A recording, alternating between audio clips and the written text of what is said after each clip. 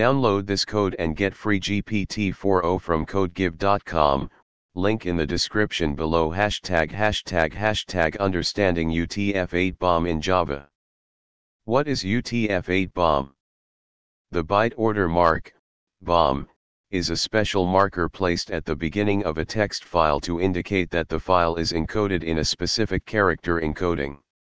For UTF-8, the bomb is represented by the byte sequence 0xEF, 0xBB, 0xBF.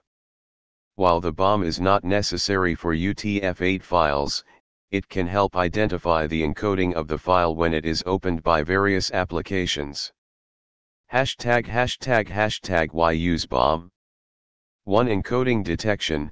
Some software uses the bomb to automatically detect the encoding of the file. 2. Compatibility.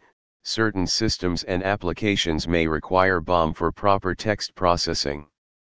###. Potential issues with bomb. Compatibility. Some applications may not handle the bomb correctly and may display it as characters at the beginning of the text. File size. The bomb adds 3 bytes to the file size. ###. Working with UTF-8 bomb in Java. When working with files in Java, handling the bomb correctly is crucial to ensure that your application can read and write UTF-8 encoded files without issues.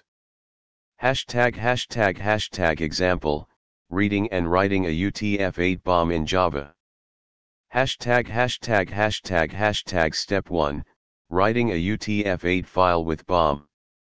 Here's how to create and write a UTF-8 file with a bomb. Step 2, reading a UTF-8 file with bomb. When reading a file with a bomb, you may want to handle the bomb explicitly to avoid issues. Key points. Writing bomb, use the Unicode representation \UFEFF to write the bomb when creating a UTF-8 file. Reading bomb, check for the bomb at the start of the file when reading, and handle it accordingly. Considerations: always be aware of the implications of using bomb, especially regarding compatibility with other software and systems. Conclusion. Working with UTF-8 bomb in Java requires careful handling to ensure that your text files are processed correctly. By following the examples above, you can effectively write and read UTF-8 files with a bomb, avoiding common pitfalls associated with encoding issues.